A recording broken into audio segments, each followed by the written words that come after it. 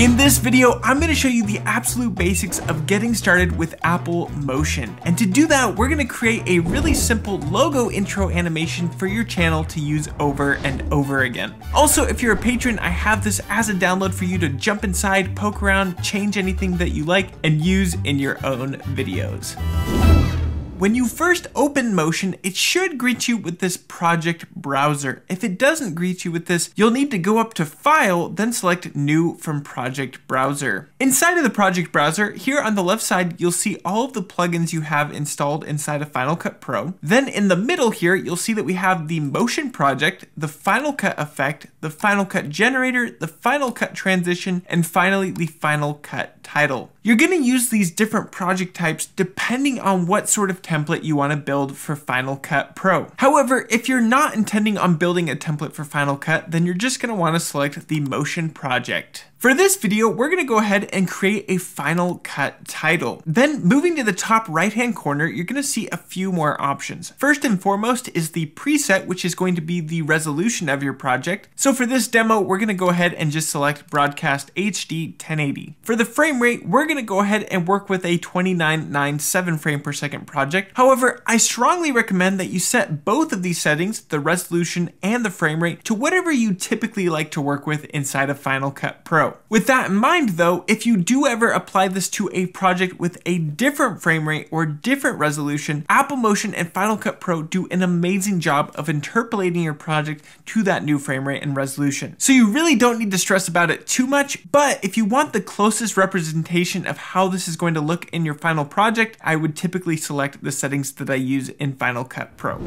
Just underneath that, you will see the duration option. Now, by default, it might be set to something like frames or timecode, but let's go ahead and set it to seconds, and I'm going to leave it at 3 seconds. From there, we can go ahead and push open. This is pretty much how Apple Motion is always going to look when you first open it. Here on the far left side is your library and also your inspector. Your library is going to be used to access different assets that are found inside of Apple Motion. For example, you can find stuff like generators, you can find different shapes, gradients, fonts, and you can even go as far as to find filters and behaviors. Your inspector is where you're going to make all the changes to whatever objects you're working with in the scene. For example, on this title, we could change stuff like the face color since we're in the appearance tab. We could go to the properties to change stuff like the position, the rotation, scale, and pretty much anything else you can think of. You'll also notice that we have a tab for our behaviors and our filters. So when we apply those different aspects to an object inside of Motion, we can make those changes within these different tabs. Just to the right of the inspector is our layers panel. In here you can see your project, which is at the very top, and in here you can change stuff like your resolution and your duration. Underneath that is going to be all of the different layers inside of your project. Now, all of your layers always need to be placed within inside of a group. So you'll see that Apple Motion has already placed these two objects inside of this singular group. But you can have multiple groups, and I'm going to show you why groups are really powerful inside of Apple Motion in just a little bit. Then to the right of that is of course your viewer. This is where you're going to be seeing all of the different elements that you are working with inside of Motion. If you ever happen to run into an issue where maybe you bumped a button and some of your rendering issues are weird, maybe everything's just black and white or everything turns red, you can go ahead and take a look at this menu here and you'll see that we have the color mode. Just make sure that you're set to color so everything looks proper. But in here you can also set it to show just the transparency, you can set it to show an alpha overlay, but for the most part, you're going to want to work with color. Then at the bottom of the screen, just like inside of Final Cut Pro, you are going to see your timeline. However, this timeline, unlike Final Cut Pro, is not magnetic. That means that if I were to click and drag something inside of this timeline, it's just going to stay in the exact position that I drag it to. I'm going to go ahead and undo that with Command Z, and you can undo or redo anything with Command Z or Command Shift Z. So now that we have a basic overview of all the different things inside of Apple Motion, let's go ahead and build our first project. I'm going to go ahead and select the title background and type text here layers and delete those with backspace. Now that those are gone, let's go ahead and add in a circle shape. If we go to the very bottom of the viewer, you'll see a whole bunch of different tools here. Click on this down arrow next to the rectangle, and in here you'll see that we have a rectangle tool, a circle tool, and a line tool. I want to go ahead and work with the circle. Selecting that, we should have a little bit of a difference in our cursor, and I can go ahead and just click and drag anywhere inside of our viewer, and I'm going to hold Shift, which is going to make this circle perfectly symmetrical in shape. I'll go ahead and release that, and we can see over here in the layers panel that it has now created a circle. Additionally, we can select that circle and have all of these different options inside of our inspector. You'll notice under the position settings that it's slightly offset from the center. Now there's a couple different ways we could change this. We could of course click and drag directly on the numbers if we wanted to. We could also click directly on the number and type in whatever value we want. Or finally, my favorite way if I ever need to reset something back to its default state, click on this down arrow and then select reset parameter. Another way you could do that is just right click on the parameter and then select reset parameter. Now that that's reset, I want to go ahead and go inside of the shape settings. So we'll click on the shape tab. In here, we can adjust stuff like the fill or the outline. And additionally, we can go inside of the geometry settings. In here, we can affect our radius. Now I want this circle to fill out the entire screen. So we're going to need to drag this radius way up. And you'll notice that we get to 1,000 in our radius, but it's still not quite filling out all of the edges. So to fix that, we can actually click and drag directly on a lot of the different numbers inside of Motion, and that will allow us to go beyond the given value that is there. So I found that going just a little over 1,100 seems to be a pretty good level for this circle. So that is one way you can adjust the scale of different shapes inside of Apple Motion, but there's also another way which is very similar to how you adjust the scale of something inside of Final Cut Pro.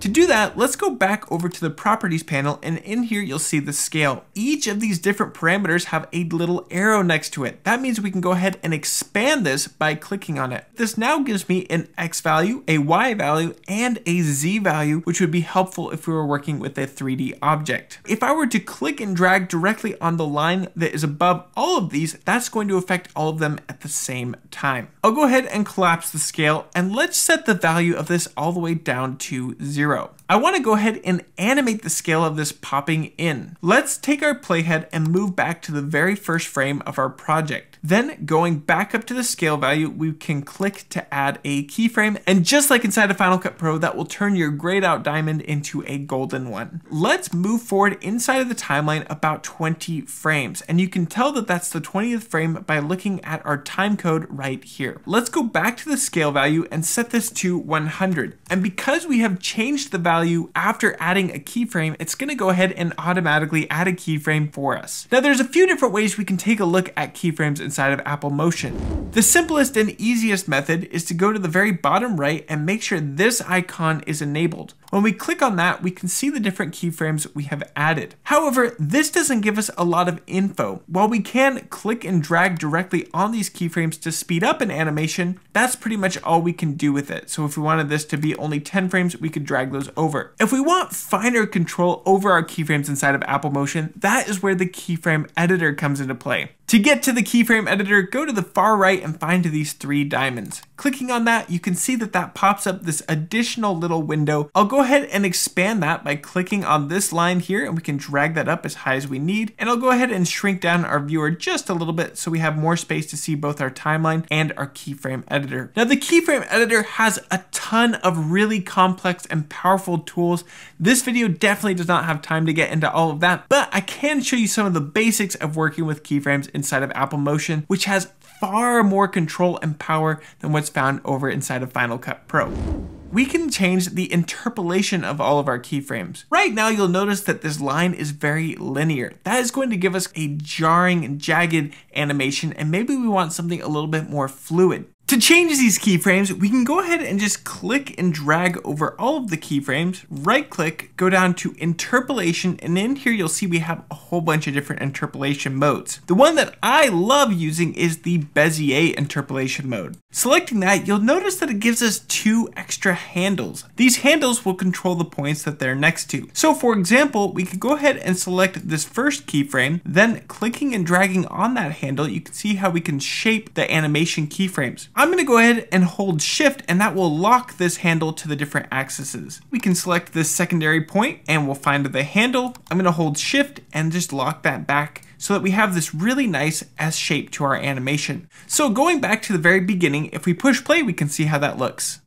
That just has a really nice fluid animation to it. So that's some of the basics of working with the keyframe editor, but there's actually some other really cool ways to animate inside of Motion. To showcase those, I'm first going to bring in a logo that I want to animate. Selecting the group that we want to bring the logo into, we can go to the top left-hand corner and push this import button. You can also achieve that with Command I. In here, we can locate the logo that we want to use and push import. Now I want this logo to stand out against the background. To achieve that, let's go ahead and select our circle and go into the style settings. In here, we can find our fill color, and I'm just going to select this eyedropper and select the color that I want to work with. So I want this darker teal color. To animate this, let's go back over into the properties panel and then select our logo image. And here you can see that it has a scale factor just like our circle did, but rather than animating the scale directly, we can click on this down arrow and go down to add parameter behavior. Parameter behaviors are extremely powerful inside of Apple Motion, and they're one of my most favorite features. Some of these can actually be seen almost as an animation preset, but it allows you to control all the different values within that preset to get you the exact animation that you want. One of my favorite parameter behaviors is the overshoot parameter. Now that I've selected that, you can see that in our behaviors tab, we have the overshoot parameter. The first parameter here is the start value, and that is set to 0%. What that 0% value is telling us is that it has a 0% change. We need to actually go ahead and type in negative 100%. So now we are negating the original 100% value that this image had. So if I scroll back to the very beginning, we can see that our logo image shrinks down to nothing. Taking a look inside of our keyframe editor though, you can see that the animation is taking place over the 3-second period that we set up for this project. So the animation is going to be extremely slow. I want to go ahead and adjust for that. I don't want the animation to start off right at the beginning. So let's go ahead and click and drag our logo image inside of our timeline over just a few frames. I'm thinking something like 10 frames is a pretty good spot. Now I want this logo image to stop animating at the first 1 second mark. So to achieve that, go ahead and select your overshoot parameter. There's a couple different ways we could shrink this down. One is to go ahead and just push O, and that will trim whatever layer you have selected to the player head. Another way to shrink it down is to go ahead and just click and drag on the edge, and you can shrink or extend that out as much as you need.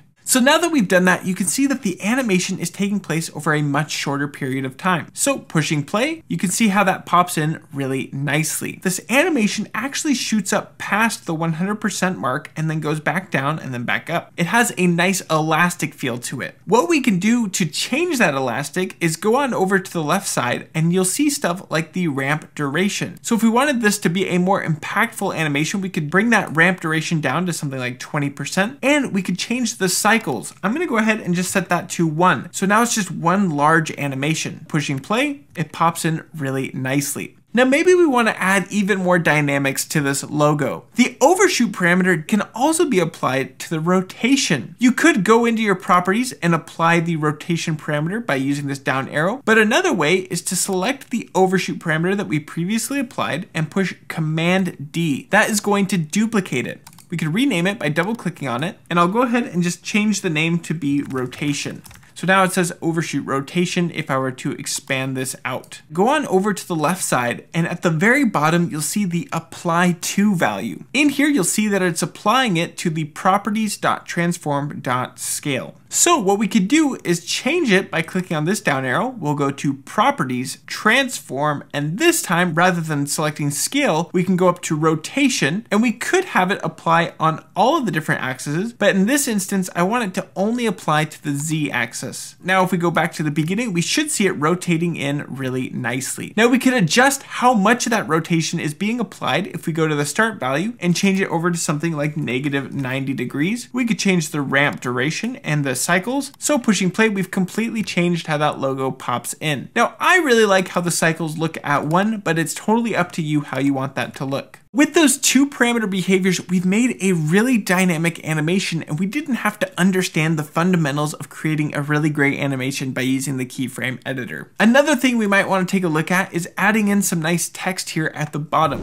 I definitely want to give a little bit of space for that. So selecting our logo, we could go ahead and drag that up to give us a little bit more space. Now, what's really great about using the parameter behaviors is that they're still going to apply no matter where we place this logo. So we don't have to worry about the different keyframes conflicting with moving the position around. Now that we've moved that, let's find our text tool by selecting the T here at the bottom of the viewer. I'm going to go ahead and type in something like subscribe, or you can have it say something like new videos every week. It's really up to you what you want this to say. From there, we can go on over into the format settings, and we can change stuff like the font, or we could change the size, we could change the alignment, and I want this subscribe text to be directly in the center. To do that, I'm going to select my arrow tool, and we can just click and drag. And you'll notice that Motion actually has some nice alignment tools to help us line that up directly in the center. We can also see exactly where the position is in the top left-hand corner of the viewer. Now, we could animate the entirety of this text all at once, but what's really cool about Apple Motion is all of the available tools for animating your text in really nicely.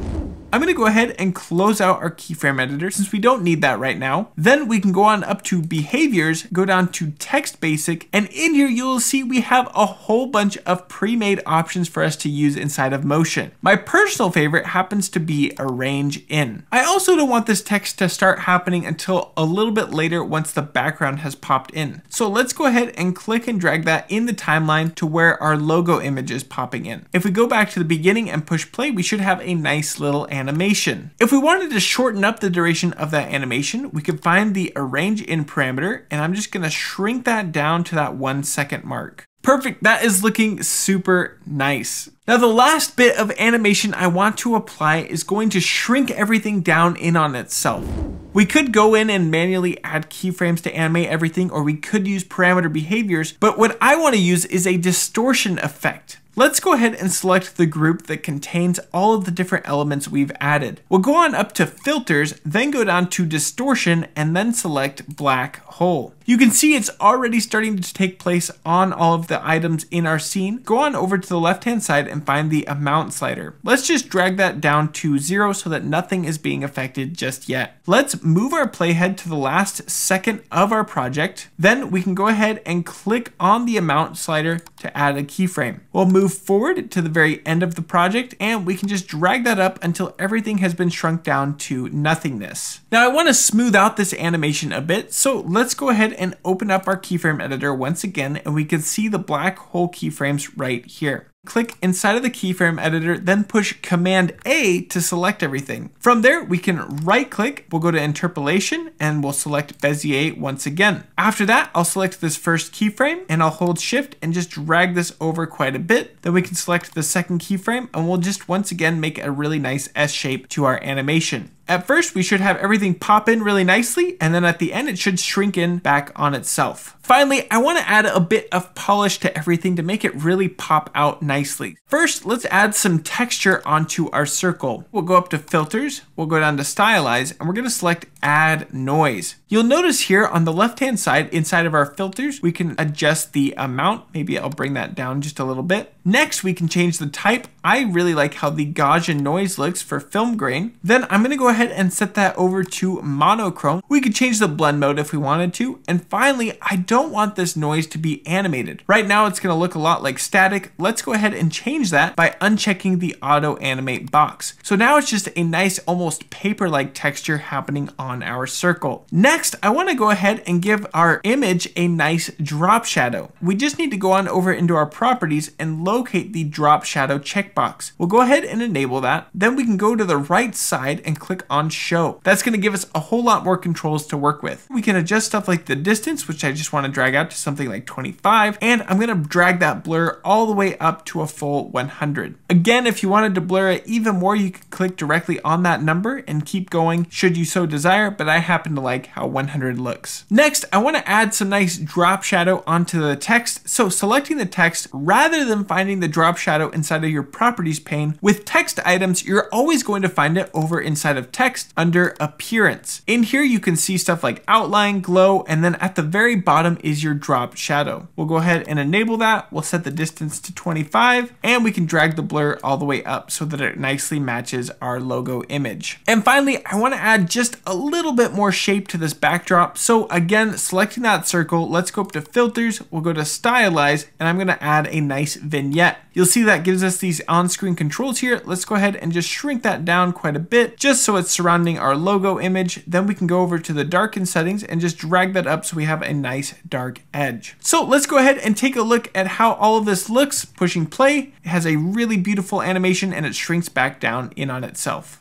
So we've done all of this powerful animation stuff inside of Apple Motion and we want to send this over to Final Cut Pro. Now we could just send it exactly as it is, but that wouldn't give us any control over it inside of Final Cut. Should we want to change something like the backdrop or the text, to change that, let's go ahead and publish some of these parameters. Let's go ahead and select our circle and find the fill color. If we wanted to make it so we could change the fill color over inside of Final Cut Pro, click on this down arrow and select publish. Next, let's go ahead and select our logo image and you'll see that under the image tab in here it says drop zone and right now that's set to off. If we wanted to make it so that you could change out whatever this logo image was for your future projects, we could change this over into a drop zone. To do that, go ahead and change the type from off over to drop zone. So now, should you want to, inside of Final Cut Pro, you could drop in your own objects. And what's really nice is they're also going to receive that drop shadow that we applied earlier. The last really important aspect I want to show you about publishing over into Final Cut Pro is to set up your timing properly. This is a 3-second title that will show up inside of Final Cut Pro. But what if you want to shorten down this animation or expand out this animation way beyond that 3 seconds? Apple Motion will automatically retime all of your animations to be either faster or slower depending on how you expand out your title. But if you want your animation to always be a consistent timing, you need to tell it inside of Motion. To do that, go to the very end of your animation, which would be the 1 second mark on this particular project. Then we're going to push Shift M. You'll notice that that gives me this green marker. To change that green marker, we can right click on it, then select Edit Marker. It'll bring up this dialog window, which has a whole bunch of different options you can change, but what you can also change is the type. Right now it is set to standard, which is just going to be your typical marker. But if you wanted to set the exact timing of your project, you can change it from standard over to built-in optional. Then we'll push OK. Everything before this marker is going to always take exactly 1 second to play out. Additionally, we can scroll to the end of the project where the animation starts to build out. We'll push Shift M once again, right click, select Edit Marker. Then we can change the type from standard over to build out optional. And so now we have just told Motion that this always needs to take exactly 1 second to play out inside of Final Cut Pro. Everything in between these two markers is going to always be stretched out or shrunk down however much we need when we shorten or lengthen this title inside of Final Cut Pro. That might seem a little bit more technical than you were hoping to get with this tutorial, but it's something I desperately wish I knew from the beginning inside of Apple Motion. So now that we've published the different parameters that we want to use inside of Final Cut Pro, we've done all the animation, it's time to go ahead and save this as a template. Now there are no special buttons or anything you need to press, you just save it like you would with any other project. Push Command S. And it should be noted that Apple Motion doesn't save like Final Cut Pro does where every action is saved. You do need to manually save it, much more like Adobe After Effects or something like that. Once you push Command S, it's going to give you this dialog window. In here, we can save this template as whatever we want to call it. So we could just call it Logo Intro Animation. We could go into our categories and I'll scroll down and find whichever category I want to save it as. And you could create even your own new category should you so desire. I'm going to go ahead and just throw it into my tutorials category. If you wanted to categorize it even more inside of Final Cut Pro, you could create your own theme. For right now, I'm just going to select none. From there, we can push publish. And because I've already created this exact project, pre-recording this tutorial multiple times, it's going to ask if I want to replace it. I'm going to go ahead and do just that. So now Apple Motion has saved and published our template over into Final Cut Pro. So if I wanted to apply this brand new title that we just created, we could go on up to the top left-hand corner, find our titles, locate whatever category you created, scroll down, and we'll see that my logo intro animation shows up really nicely. We'll drag that down onto our timeline, and if I push play, we can see how it plays out really nicely inside of Final Cut Pro. You'll notice in the top right-hand corner, we have the option of changing our background color because we published that parameter over. Because this is a title and we added text into our scene, Final Cut Pro automatically knows that this is a title that we want to use. What I can do is click and drag directly on this title without affecting anything else. We could double click on it to type something new. We could change the font of it, the size of it, pretty much everything you can normally change with any typical title. And now that we've done that, all of the animations will still play out the same even with all of those changes. So that is the basics of using Apple Motion to enhance your editing workflow with Final Cut Pro. If this video is helpful to you, consider pressing that like button as it does really help out the channel. Also, I have a full playlist with over 100 different Apple Motion tutorials for you to get started. I have a brand new Apple Motion tutorial coming every single week, so make sure you subscribe so you don't miss that. With that being said, thank you so much for watching, and I cannot wait to see you in the next one.